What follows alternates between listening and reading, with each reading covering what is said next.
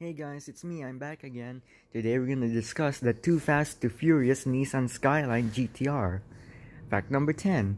The Nissan Skyline GTR for Too Fast, Too Furious didn't sell in the US since it didn't get the marketing branding yet during that time. Fact number 9. The Nissan Skyline that was used in Too Fast, Too Furious was not really a Nissan Skyline GTR but a GTT model instead that looks like an R34. Number 8.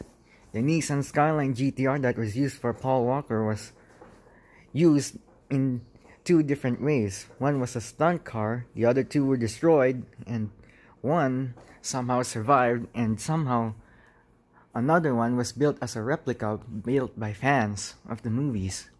Number 7.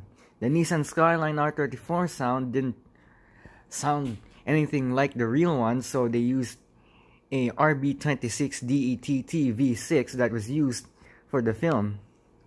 Number 6.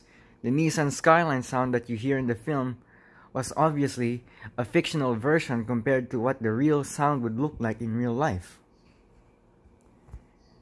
Number 5. The Nissan Skyline engine that was used for the Too Fast, Too Furious Skyline was switched off from a twin turbo to a single turbo since it was used to make that sound.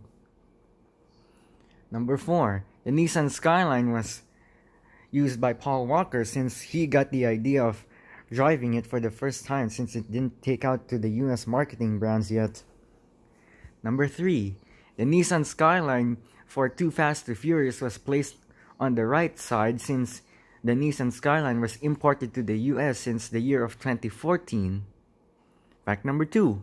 The Nissan Skyline crashed at the end of the first race of Too Fast, Too Furious but was later seen again as the GTT in Fast and Furious Part 4, which is a reboot to the 2001 movie.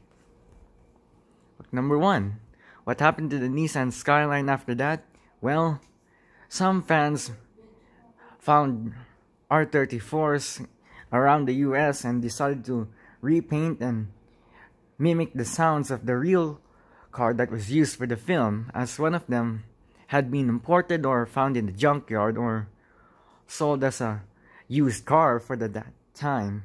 Thank you for watching. If you enjoyed this video, make sure to like and subscribe.